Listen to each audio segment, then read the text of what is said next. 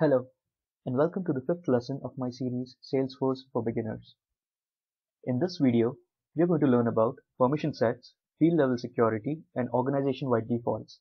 This is my second video on Salesforce security model. In case you want to view the previous video, the links are in the description. So let's get started. In our previous video, we have already gone through some of the components of the Salesforce security model. That is, the profiles, the roles, and we've also created a user. In this video, we are going to work with permission sets, organization-wide defaults, and also additionally we will work on field level security. As we discussed in our previous lesson, that the profiles and permission sets together make the baseline object permissions. This determines what a user can see in the Salesforce org. On top of this, we have some additional settings like the OWD, the role hierarchy, sharing rules, and manual sharing. The OWD sets the default settings for record access, while role hierarchy, sharing rules, and manual sharing open up the access.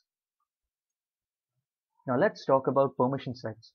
By definition, a permission set is a collection of settings and permissions that give users access to various tools and functions. Permission sets are just like profiles, but it provides additional permissions and settings a user requires that the profile does not permit currently. So basically it is like an extension profile given to a user. The same settings that you can put in a permission set are present in the profile as well, but permission sets extend user functionality without changing the actual profile, hence avoiding creation of multiple profiles. In case you want to learn how to create a profile, please visit my previous lesson, the link is in the description. Now let's understand a permission set using an example. Let's take the example of a school. We have two teachers. The first is a physics professor, the other is a class teacher. Both the teachers are of the profile faculty. As per current settings in the profile, we can see that the student and the marks, these objects have read, write, edit, and delete access permissions on the faculty profile, while fees has no permissions at all. Let's say that the fees object requires access by the class teacher, but the same access should not be provided to the physics professor. In case I make changes to the faculty profile, both physics professor and class teacher will now be able to see the fees object. But to avoid that, we create a permission set in which we give the access of read to fees object and provide this permission set to the class teacher. This way, we extend the functionality that we can provide in a profile by not changing the profile altogether, and hence the physics professor will not have the access to fees, but class teacher will have the access. So basically, a user is nothing but a profile plus 0 or more permission sets, which defines what functionality or what access that a profile can get or a user can get. So now that we know what a permission set does, let's go and create a permission set in our Salesforce free instance. To do so, log into your free Salesforce developer account. I'm currently on my free developer account homepage. Now click on the top right corner, you'll see setup. On the left, quick find, type permission sets. Under manage users, you'll see permission sets. Click on that. Once on the permission sets page, you'll see a button called new. You need to click on this button. Now on the permission set create page, on the label, type add on. This is the name of the permission set. You can choose a license, but for now I'll just leave it to none, as I would like to add this permission set to multiple users at a later stage. Click on save. There, you've just created your first permission set. As you can see, the name of the permission set is add-on.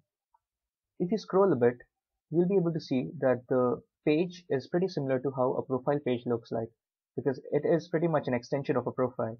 So now that we have a permission set, this only completes the first step of adding a permission set on the system.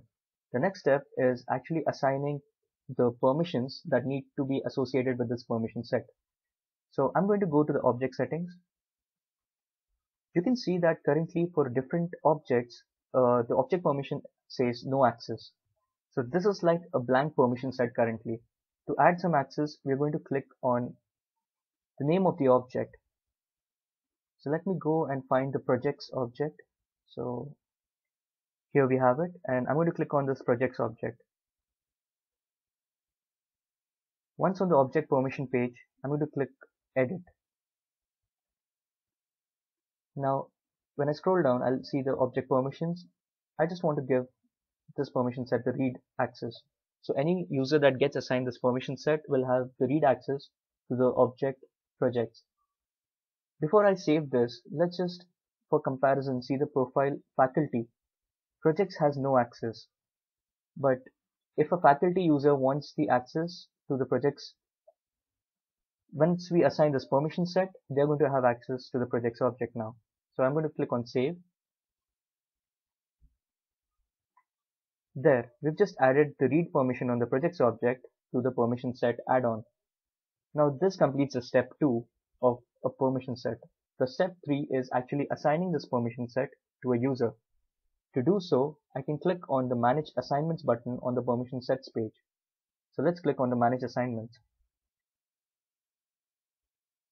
Now, I'm going to click on the Add Assignments button, and that is going to give me a list of users that are available in the system. So I'm going to add this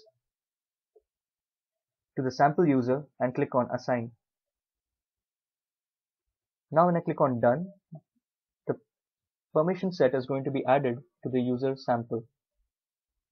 So when I go to this user, in the user page I'll see that the profile is faculty, but additionally I'll see that the permission set assignments has add-on, which will now provide access to this specific user to the object projects. So now let's move on to our next topic, which is field level security. Field level security determines which field a user with a specific profile can see. Now, for example, we have a physics professor with the faculty profile. We also have an object called student, and it has two fields. The first is score and the second is fees. Now we have a scenario where we do not want to show the fees field to the physics professor, but the score field must be visible. We can handle this using field level security for the scores field as well as the field level security for the fees field, making the fees not visible to the physics professor profile. That is a faculty profile. So this visibility can be controlled by going to the profile as well as can be controlled by going to the objects page and adding the field level security individually to each and every field. So now that we know what field level security does, let's go and set our field level security in the Salesforce org. I'm currently on the home page of my Salesforce instance. Let's try to change the field level security of a field which is on the accounts object. To do so, click on the setup button. In the quick find menu, type accounts. Now you can click on the fields in this menu, or there is another way of doing this. You can click on the accounts tab. In the right side you'll see a toggle. When you click on that, you can click on view fields. This is going to take you to the same accounts object field record. Scroll down. You'll see all the available fields. In one of the custom fields, let's say SLA, I want to change the field level security or assign a different field level security. So when I clicked on the field page, you will see a button called Set Field Level Security. Click on Set Field Level Security. Now this is going to show you all the available profiles and the visibility on those profiles for this specific field. I can see that all the profiles have this field visible, but for the faculty, I want to change this to not visible. So I'm just going to uncheck this checkbox and click on Save. So now for the faculty profile, this field will not be visible. So any user of the profile faculty will not be able to see or access this field.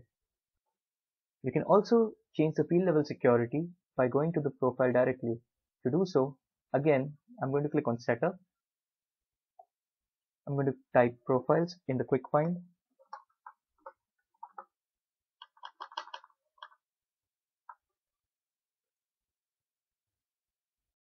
In profiles, I'm going to look for faculty, so I'll go to F. I have the faculty profile here, so I'm going to click on the faculty profile. In the profile, I'm going to look for field level security. So I'm just going to search by Control F, field, and I have the field level security section where I'm going to look for the object. So I'll go for account, click on view. Here I have a list of fields that are available on the accounts object, and I can also see the access that the profile has for those respective fields. So if I scroll down, I can see that SLA has no access at all. So this is because we've recently just removed the access. So let's just grant that access back. So to do that, we're going to click on the edit button. Now in the edit mode, I'm going to scroll down to SLA and I'm going to give the access. Checking that checkbox is going to give you the read access to SLA field. But to give the edit access, you have to give the edit checkbox as well. Now scroll up and click on save. So this is going to change the field level security to editable for SLA field, as you can see. So these are the two ways you can change the field level security for a specific field. Now the next topic is organization-wide defaults. OWD defines the default access level of an object's records. What this means is we define the baseline record level security for an object's data. As you can see, we restrict the access of an organization for a specific object with either public read-write, public read-only, or private settings. What it basically means that for a record which is not owned by a user, what is the baseline restrictions that is imposed on the record? That is, if I want to access a record of my colleague, then in case the setting is private, I will not be able to access that record. While public read-only would give me read access to my colleague's access, and public read-write will give me read-write access on those records. While the baseline access will be set by OWD, the access can be opened up by role hierarchy, sharing rules, and manual sharing. We have already covered role hierarchy in my previous lecture. In case you want to check it out, the link will be in the description. Sharing rules and manual sharing will be part of my next lecture. So let's continue with OWDs. So the three configurations that you will see on that is private, which means that a user can only see their own records. Public read only, which means that a user will be able to see other users' records but only in a read only format. Public read-write means that any user will be able to access and edit a record which is owned by a different user. Additionally, you will see an option called control by parent, which means that the settings are dependent on the parent object. So now that we have an idea about OWDs, let's go to our Salesforce instance and edit the OWDs in our system. So I'm currently on my home page. I'm going to click on the setup, which is on the top right corner. In the left side quick find search box, I'm going to type sharing settings. So under security controls, I'm going to find sharing settings. Click on sharing settings. On the sharing setting page, you'll see a list of all objects which are present in the system. So if you want to change the organization-wide defaults of that object, you have to click on the edit button. Now scroll down. Let's change the OWD for the account object. So I'm going to click on this drop down and change it to private. So it says that opportunity access must be private when account access is private. So we're going to change the opportunity and case as well. So you see that now the opportunity and case is private as well. Now click on save. There, we've just set the organization-wide default for the account object to private. This means that I will only be able to see my own records and not that of the other users. And that is it. You can also see the fourth option which I mentioned earlier, which is controlled by parent. So that's it for today's video. If you liked the video, press on that like button, comment and share the video, and subscribe to my channel Begin IT.